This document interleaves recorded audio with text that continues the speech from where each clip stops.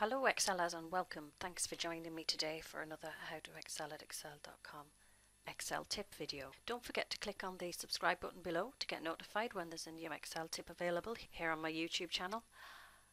And if you want to sign up for the How to Excel at Excel newsletter, which gives you 3 free Excel tips every month direct to your inbox, there's a link below in the description box there. And when you sign up, you'll get my free ebook, which has got my top 30 Excel tips. Okay, let's get started on today's Excel. Hi Excelers, welcome back to my next video. Today I want to show you how to hide negative numbers in your Excel pivot table. This was a question I was asked recently and I thought it would be a good video to share. So I have here a regular pivot table and it's based on this data right here. It's a small extract sample of stock in and stock out and the subsequent balance per month for the start of the year. So as you can see on my pivot, I have some negative and positive values in the stock. So what we can do is we can use cell formatting to hide the zero and the negative numbers, so we're only showing the positive stock values. So before we get into that, we're going to use conditional formatting. So let's have a quick run through of conditional formatting.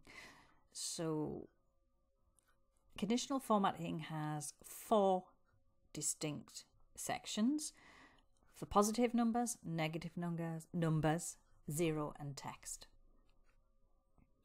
So if we just go into format cells and if we have a look at some custom formatting,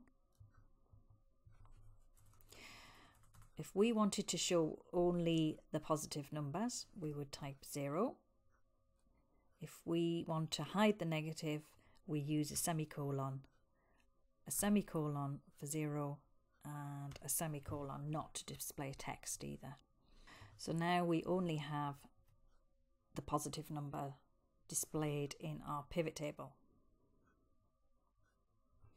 A final part of this would be the grand total doesn't show anything of relevance in this, so if you just go to pivot table options, totals and filters, I would undo and untick grand totals.